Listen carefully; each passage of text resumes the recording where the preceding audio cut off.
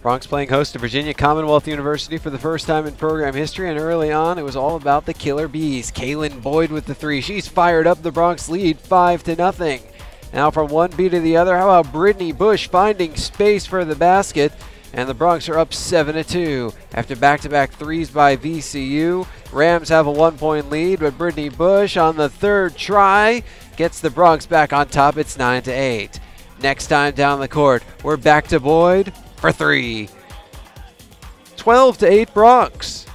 And then a little later on, it's Brittany Bush again, finished with 12 points, 6 boards, and 3 blocks. But the Rams go on to beat the Bronx 67-57.